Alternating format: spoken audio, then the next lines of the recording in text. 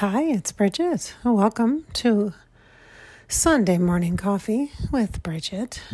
Today, you find me tired. Thus, a good reason to have some coffee. I felt fatigued for quite a few days now in a row. I think there's so much energy processing happening, and I have needed downtime. This is really just hard to it's just really hard to record this Sunday morning coffee today. I feel like I'm tired, and what I would like is some peace, not in my mind, but in my heart and my body. It seems like I've been processing so much energy for so long now, for so many days in a row, that I might just be numb at this point.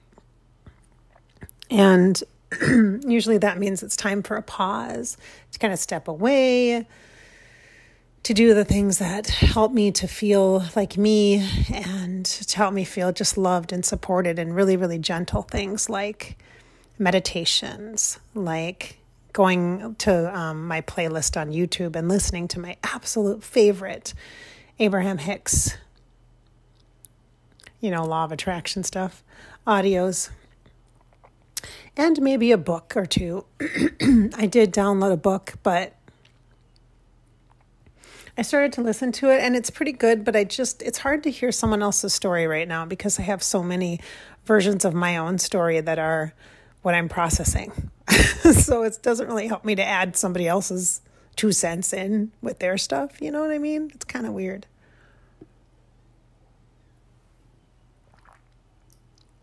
Right now, as I'm recording this, actually, I'm having some water because I don't want to get the agitation that caffeine can sometimes do later in the day as I'm recording this. I know you'll listen to it in the morning, of course, with your coffee, but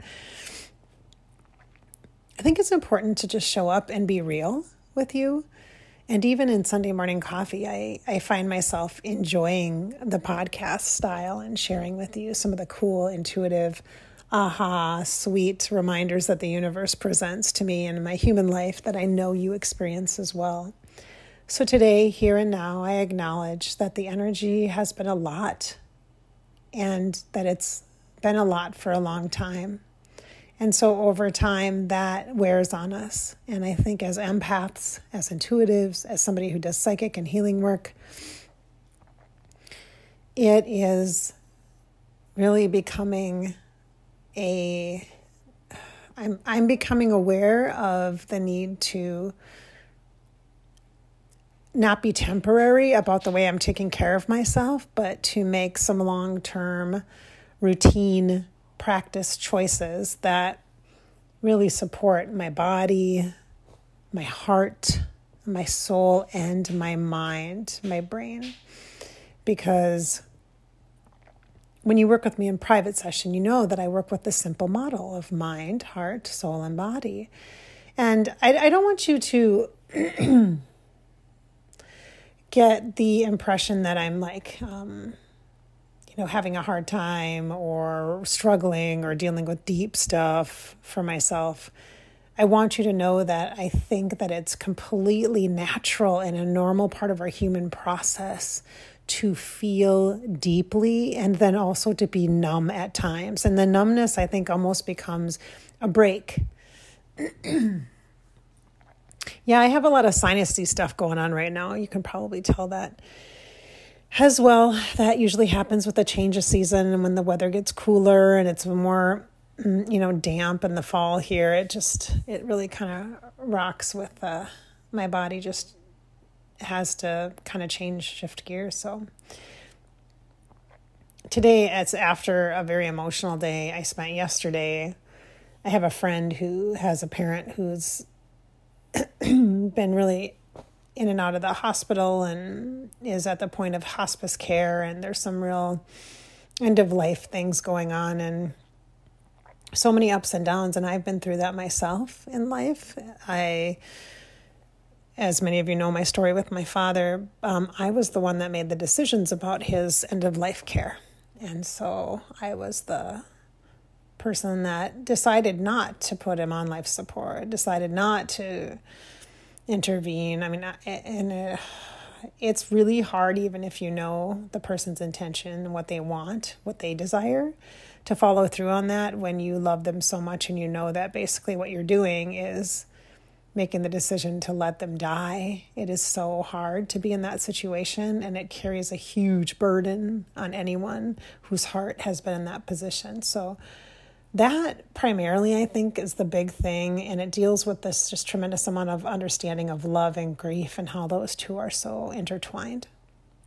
And that also is exactly what's happening in the world right now. We're seeing people upset about loss, physical loss like grief through death, through illness, etc., and also loss of jobs and marriages and homes, and there's so much of that, in addition to this incredible recognition or desire for love.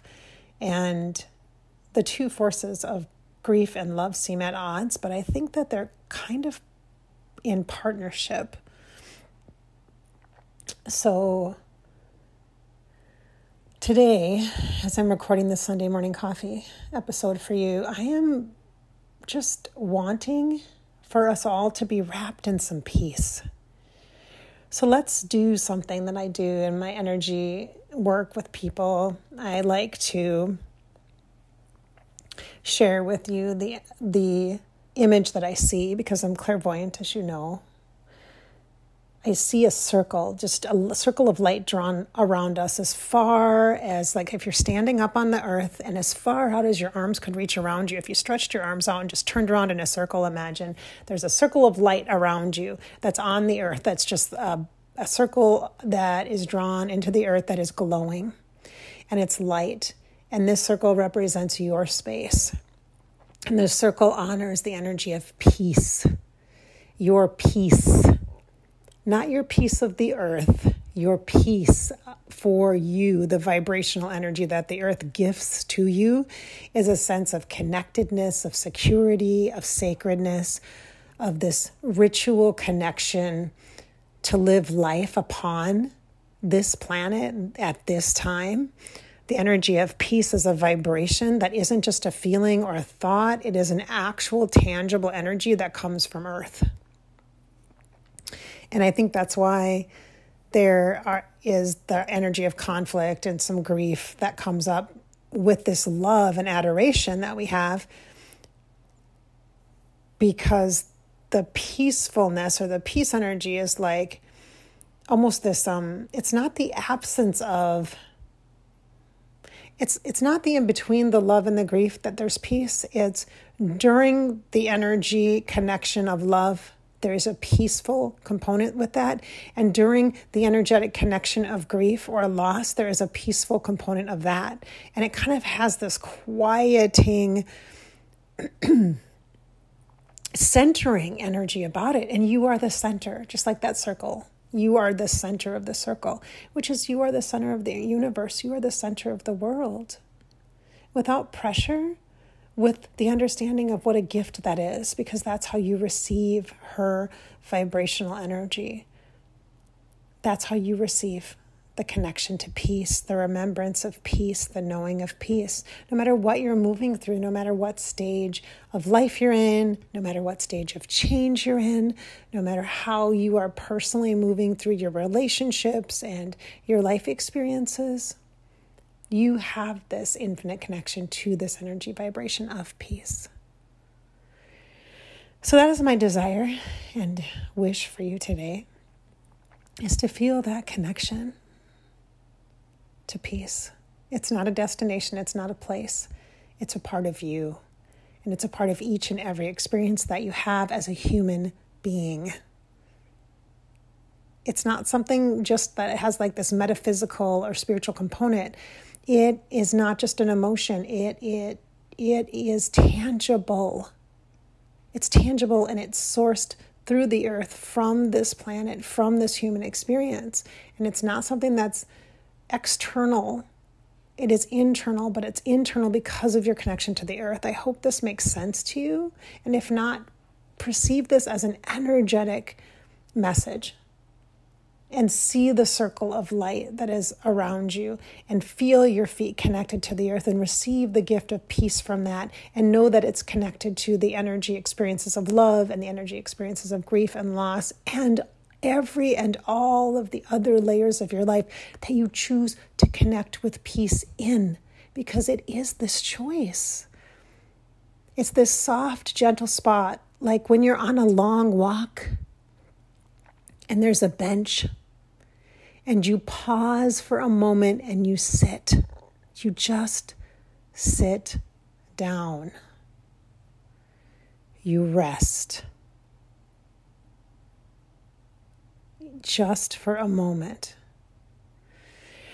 This is what peace is about. All right. So this is Bridgette. Thank you for listening to this Sunday Morning Coffee podcast. I appreciate you being here. I hope I've inspired your spirit and given you some hope today, regardless of where you're at and how you feel today. Remember, this is your life. It's yours, and you get to live it no matter who's in your life, who's not in your life, what's happening in your life. You get to live it. Do not wait for other people to get their act together. Do not miss the opportunities for the peace that you already have right here, right now, in the present moment, right here. Each and every scenario or situation you are facing has a piece connected to it. Connect to that part of the issue, the problem, the challenge, the struggle. Connect to that. And you will find your center. And you will find your way home. All right. So remember, it's your life after all. And you get to live it. Just live it. This is Bridgette. Thanks for listening.